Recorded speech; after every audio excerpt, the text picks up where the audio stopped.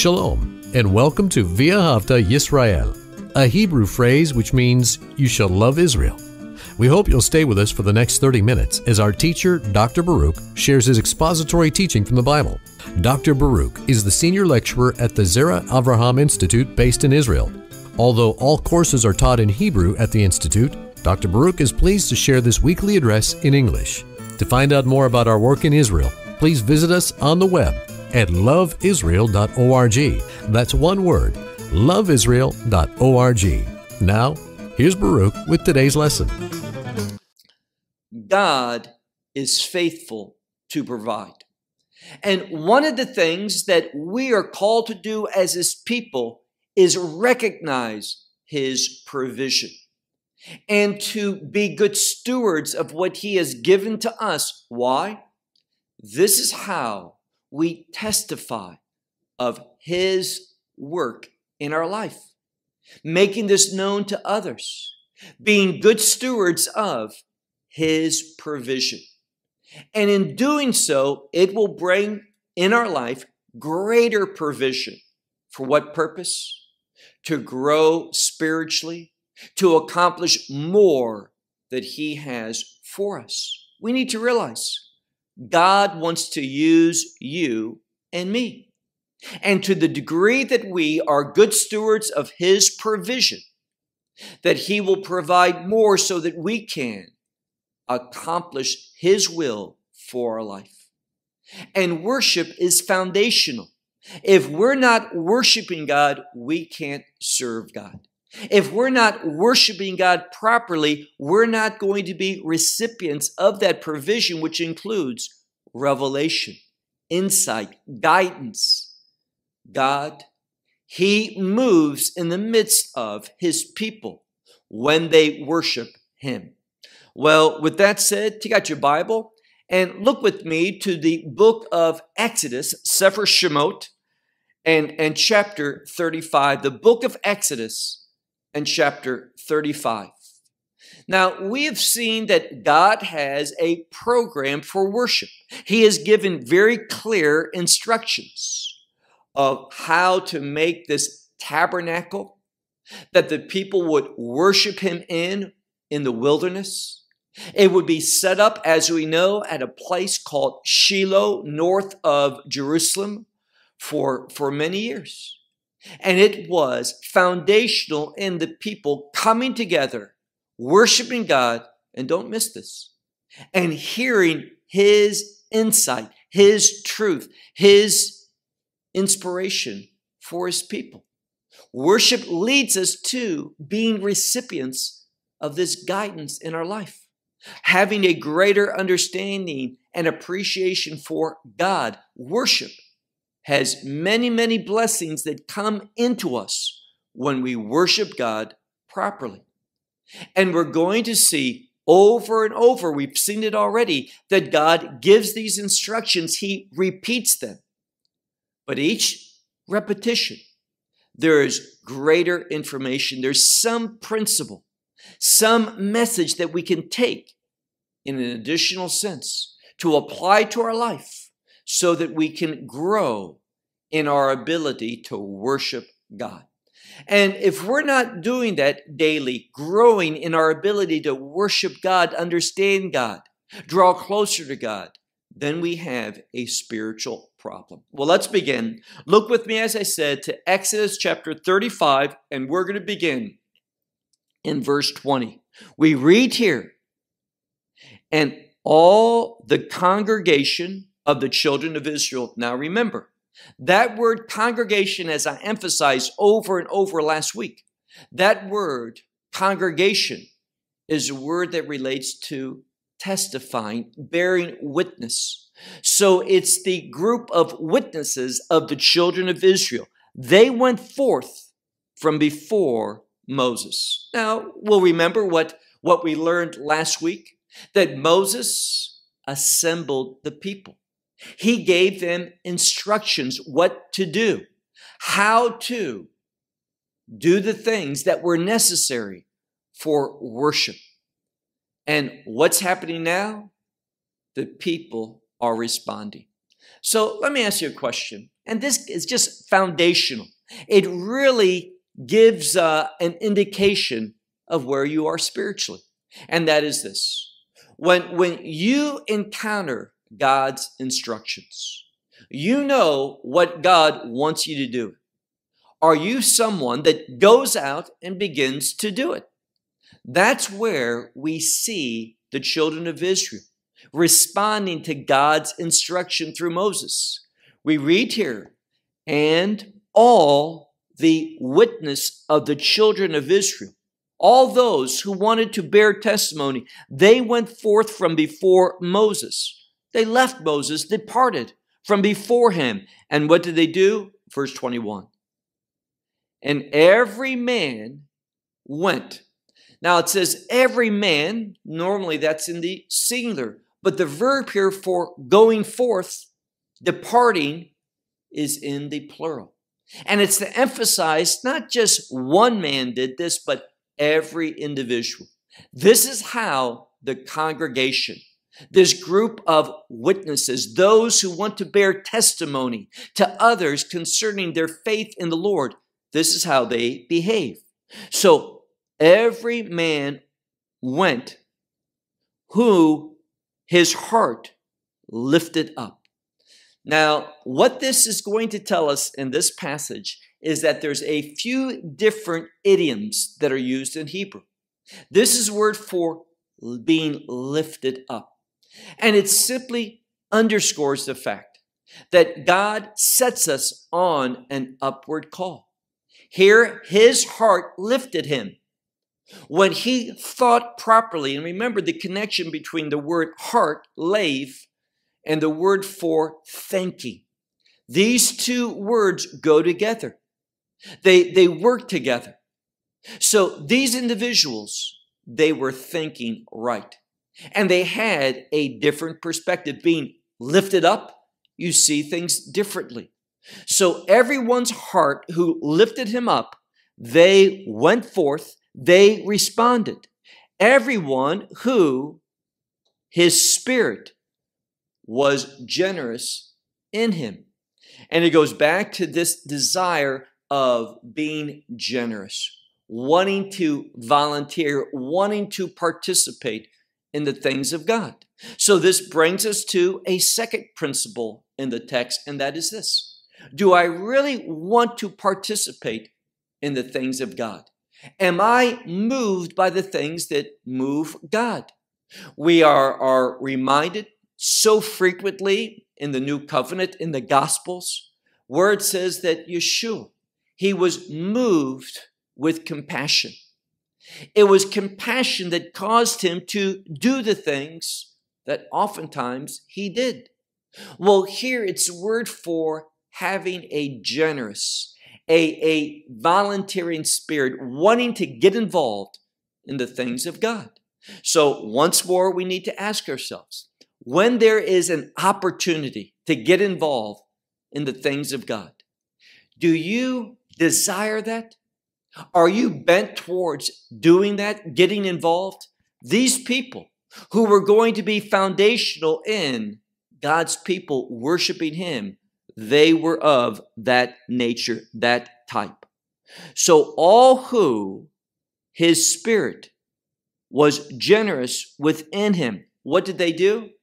Well, they brought the donation of the Lord for the work of the tent of the meeting. Now, I want to stop because we are going to find 8 times, and I don't believe that's by accident. 8 signifies newness. It is a kingdom number, and it's also related to redemption. So these people who are changed, these people who are kingdom-minded, these people who are living based upon the redemption they have experienced, what are they doing? They are bringing forth. They are offering. And this is so important. 8 times we're going to be told in the remaining verses of this section of Exodus 35 that they brought, they donated, they gave, They got involved. They did. They got in what the Lord was instructing them to do. They were involved. So they brought, so the first time, look carefully, middle of verse 21, they brought the donation of the Lord for the work of the tent of meeting, for all of its service, everything that was done there, all of its service, and for the holy garments. So they wanted a priesthood that functioned, and they wanted a place whereby they could bear witness of their faith, their covenantal relationship with God. So important, foundational. Servants of God and a place to worship Him. And it's interesting because if we go back to what we studied last week in the first part of chapter 35, we see that Moses assembled the people.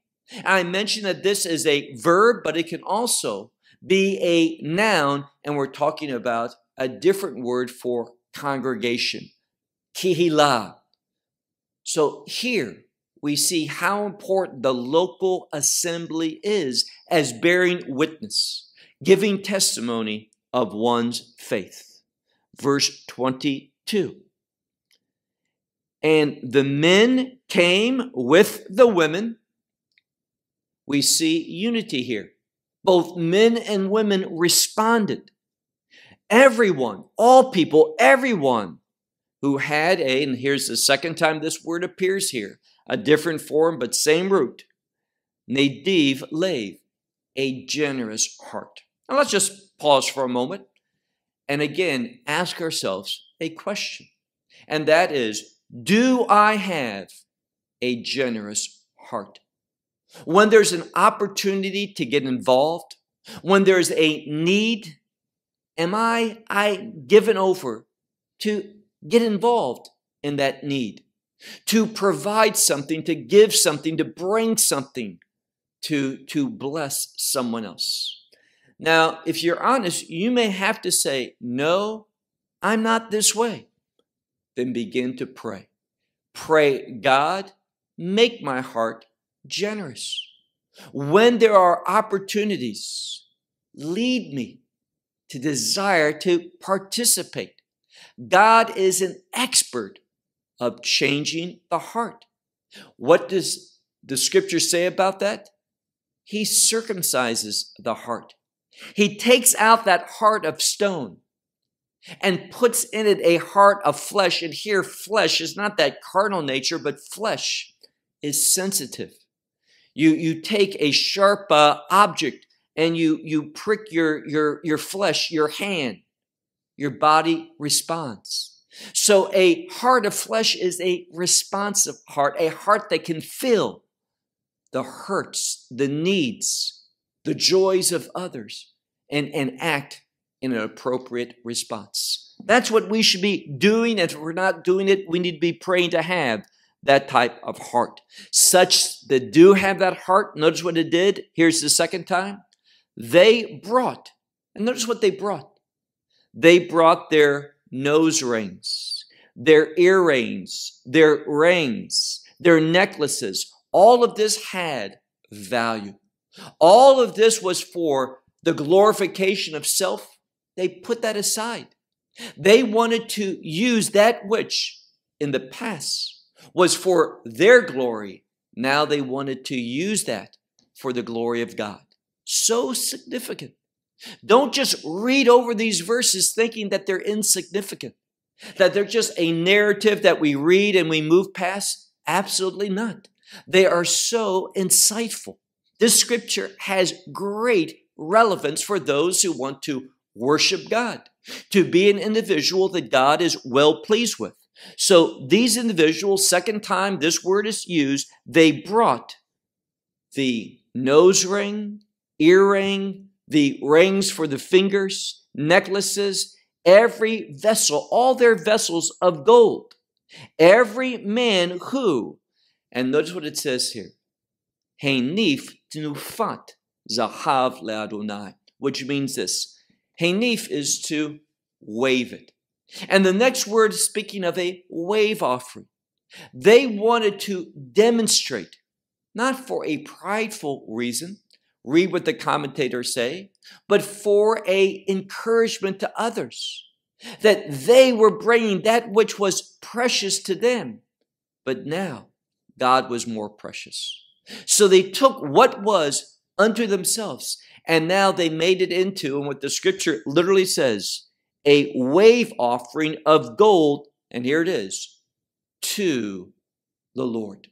Now, this phrase, to the Lord, can equally be translated as of God. Some commentators rightly point out that what they were doing was saying, you know, God, you're the one who provided these things. They're really of you. And this wave offering is a testimony that what I possess really belongs to God. And we want to acknowledge that. That's what's happening in this passage, verse 23. And every man who was found with him, meaning every man that was found with him, what was found with him? This techelet, this turquoise, this blue material, and also the royal purple, the argaman, and the crimson or scarlet, and the fabrics, and also the goat hair, and also ram skins dyed red, and also these other skins that we talked about, orot, techashim, which we really don't know the particular animal that's mentioned here. It says in the verse 23, the third time, they brought. So all of these valuable materials, not just gold and silver, but other things that had value, they now gave unto the Lord. Why? Out of obedience, and here's the key. There's an inherent relationship between obedience and worship. And that's why I'm so concerned today that when we look at much of what's going on as worship, it does not relate to obedience to the Word of God, but it's more of a similarity to the ways of the world. And here's the danger. And I have prayed over this. I have considered it very carefully before saying this.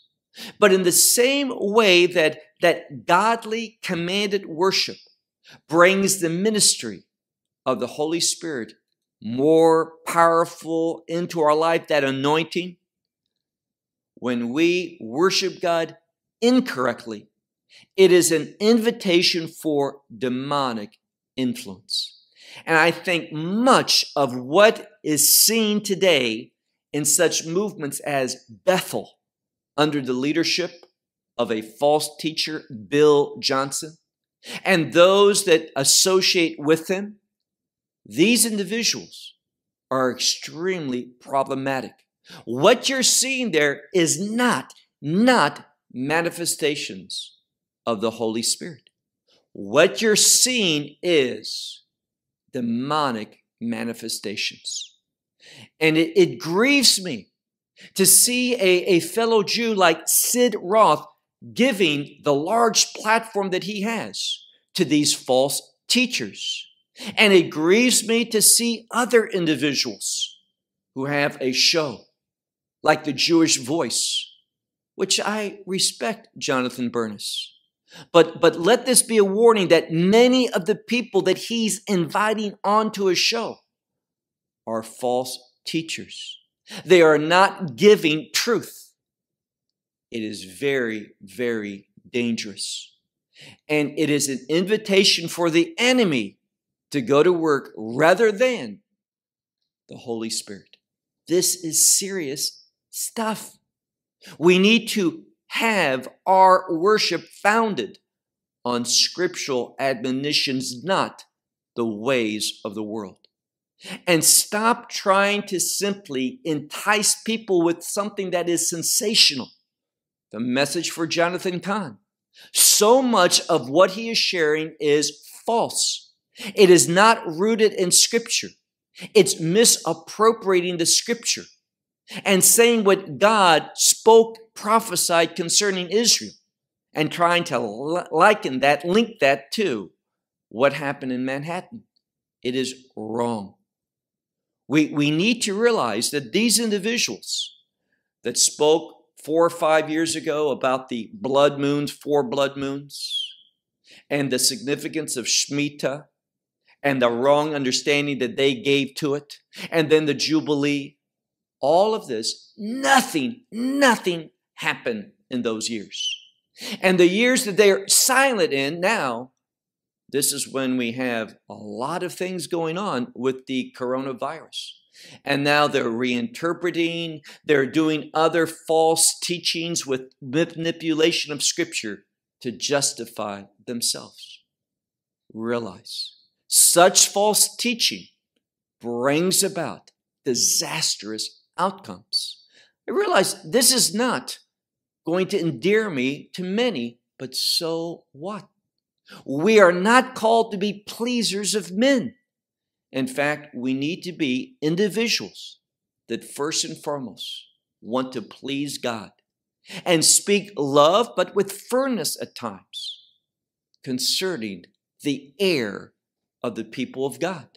So get serious. That's what the people were doing here. This remnant that responded. Verse 24. And everyone, and we have a different word. We had the word earlier on for henif, to wave, and this is a lifting up the trumat, lifting up the elevation offering, we might say, or the donation of silver and copper. And here's the 4th time, they brought. Now, why these 3 times so far with gold, and then we see with silver and such? Because whatever they had, they could participate. Any of this material that was located with them, they were called to bring. So everyone that lifted up the donation of silver and copper, they brought it. The donation unto the Lord, all who was found with it. What was it here? Now we're dealing with another element, with acacia wood, for all the work of the service. And here it is again, they brought the 5th time. So over and over, we're going to see 3 more occurrences where they brought. That which was with them, located with them, they no longer held on to it, but they gave it. Why? So that others, including themselves, but others could worship God. They understood that what they were part of went beyond their own congregation, that they were on a call for the world to reach out with the truth of God, the worship of the one God, the God of Israel, to all the world. Verse 25. And every woman that had a wise heart in her hand, that she possessed it for what? For spinning yarn, for making yarn. It says they brought, these women, they brought also what they spun. That of techelet, that turquoise, of royal blue, of scarlet, and also of linen, or this fabric. Every woman that her heart lifted up. And this is saying they responded because they could see things differently. Their heart gave them a new perspective. And we also see the same phrase going on, that there was with that heart, they were able to be wise, and they spun that of the goat hair. And the leaders, verse 27, their leaders, here's the 6th time, they brought the stones of shoham. Now, we don't know what shoham stones are, but they were of great value. And also the stones for the setting, the inlaying of what? The inlaying of the ephod, the vests, and the choshen, the breastplate. So we see gold and silver and copper. Then we see tachelet, this turquoise, this rich blue material, that royal purple, argaman. And then tolat shani, this scarlet or crimson. And then shesh, which is this fabric. All of this the people brought. Also acacia wood. And then finally these stones. Verse 28. Also the perfume and the oil for illumination. This would have been for the menorah. And for the anointing oil, so oil for two purposes, the menorah for the illumination and also for the anointing, and also incense spices. Every man, every woman who, here's the key, third time it said this, who had a generous heart. It says, these are the ones that what? They, and this is the seventh time, they brought. They brought, and finally, for all the work which the Lord commanded to do under the authority of Moses, by the hand of Moses, they brought last time, eighth time. Now, if we go back and we see the woman as well being told to brought, it's actually 9 times. But we read here, under the authority of Moses, they brought, who brought the children of Israel. And then the fourth time, they brought the generosity, it says, to the Lord. So over and over, we see these same words being used to teach us. A generous heart gives us a different perspective. It lifts us up. And then what do we see in the last part of what we're going to study in chapter 35? Well, God gave all of those things the people had. They recognize God's provision by offering it back to Him. And in doing so, God provided individuals who could do the work. Now, we've already mentioned several weeks ago that this work was beyond human intellect to understand how to make it. For example, the menorah. To take a lump of gold, not melt gold into a form, into a cast, and that it comes out. That's not what the menorah was. That's why the menorah that the Temple Institute has isn't fit for the temple. That is a false assumption. Now, they tell Christians this, but it's not true. It is not appropriate for the temple because the temple menorah has to be one lump of gold, which is beaten with a patish, a hammer, into form. We can't do that. Now, look with me to this final passage. And I'm speaking of verses 30 through 35. We're going to see here that it says, verse 30, and Moses said to the children of Israel, see, and this word implies see the faithfulness of God. Now, remember what I said. Your faithfulness will lead to greater provision from God. As you are faithful in the little things, God will provide for you greater opportunities to demonstrate a greater faith. And so he says, see, the Lord has called by name Bezalel, the son of Uri, the son of Hur, from the tribe of Judah. So among all of these men, he called one in a unique way to begin with, to oversee the work of making these vessels and the construction of the tabernacle. Verse 31. Now, whom the Lord calls, he also equips. And he filled him, this is God, he filled him with the Spirit of God, with wisdom, with understanding, and with knowledge, and in all the work. And what was this work? Verse 32, to think thoughts. Now this is the design, to understand the design of the Lord, to make things with gold and with silver and with copper, and for the cutting of the stone, for the settings and also the cutting of wood to make with all the work of this design. So the scripture's telling us that he, Bezalel, he was given this insight, this understanding, this perception in order to carry out the work, to be able to perceive, here's the key, the mind of God. Now, this relates to something for all believers because we are called to have the mind of Christ.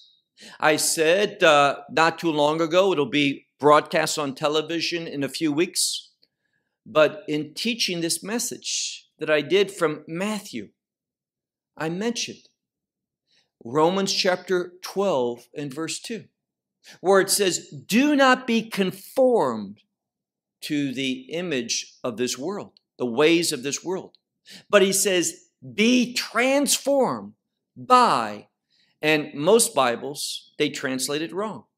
It will say by the renewing of your mind. The problem is the best texts don't have the word your for your mind, and it's not renewing as in a participle, but it is a noun and functioning in an adjectival way, where it really, literally should be translated, be ye transformed by the renewed mind. And what renewed mind are we speaking about? The mind of Messiah. See, God does not renew my mind.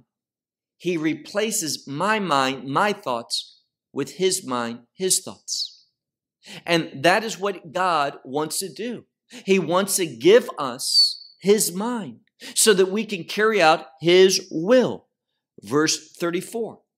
Now, this individual, Bezalel, he was going to be responsible, but he could also, look at verse 34, to teach, to instruct, and to put in his heart, he and, there's another one, a man by the name of Oholiab, the son of Achisamach, from the tribe of Dan.